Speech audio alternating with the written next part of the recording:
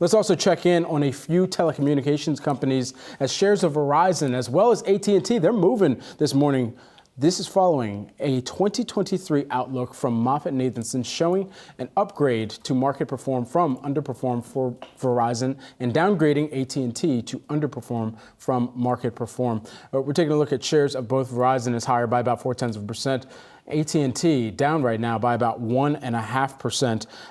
And this is just something that they do cyclically, looking back over the past year and then trying to refresh some of the theme perspectives that they have. But this moving shares of both of those telecoms companies. Yeah, small nuance for me. On the bottom of this report, you have another, I would say, research shop highlighting T-Mobile and the really strong year they have had. They're saying T-Mobile, once again, looks like the industry's most attractive investment. That continues to be the vibe on Wall Street when it comes to telecoms. Of course, T-Mobile got some really great spectrum from the acquisition of Sprint. They have also just cut a lot of expenses out this business. CEO Mike Sievert just operating a lot faster than some of his competitors. Well, and so it's interesting here because Craig Moffett over there at SVB MoffettNathanson saying that it is not their sort of fundamental views of these companies have not changed. They've liked T-Mobile, and they've thought that AT&T and Verizon were weaker. It's just a matter of what the stocks have done. So they, in their view, AT&T has outperformed, sort of unjustifiably so,